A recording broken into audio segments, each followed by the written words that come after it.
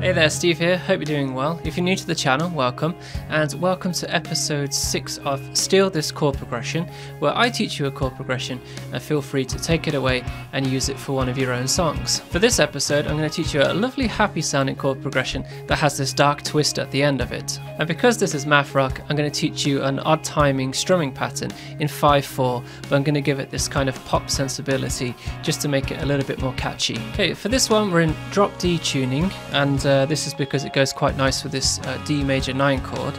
So the first chord in the progression is an A major 9. Then we move to this D major 9 with a low D string ringing. And then we come to some of these kind of drop D chords. This first one is an E sus2 sus4 sound, which sounds lovely, and then I make it a bit more tense by bringing it up to this slash chord. This is a C sharp minor 7 with an F sharp in the bass. And then I come down a semitone to make it sound even more darker and to complete the progression. And this is borrowed from the relative minor of A major, which is A minor, of course, which is C major, and that's what these flattened symbols mean here. Flat major 3 and this flat major 6 as the root note. This is a C major 11 with an F in the bass. So I love the way at the end of this progression sounds. That sus2 sus4 sound, going to that minor sound, and then flattening it, and it's actually a major chord, but it sounds like it's very tense in this progression.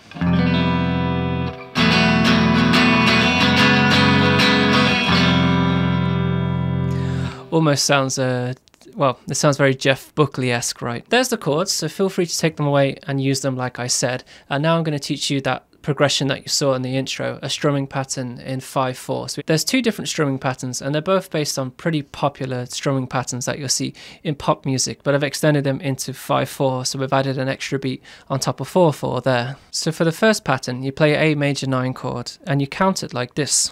1, 2, and 3, and 4, 5. 1, 2, and 3, and 4, 5. And once you've got it glued into you,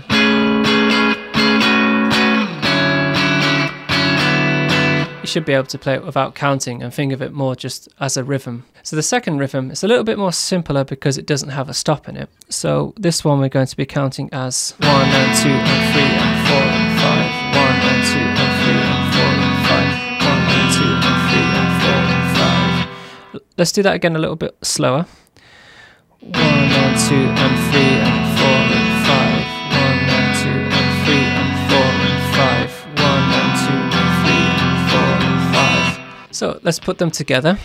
1, 2 and 3 and 4, 5. 1, 2 and 3 and 4, 5. 1, 2 and 3 and 4, 5. 1, 2 and 3 and 4, 5.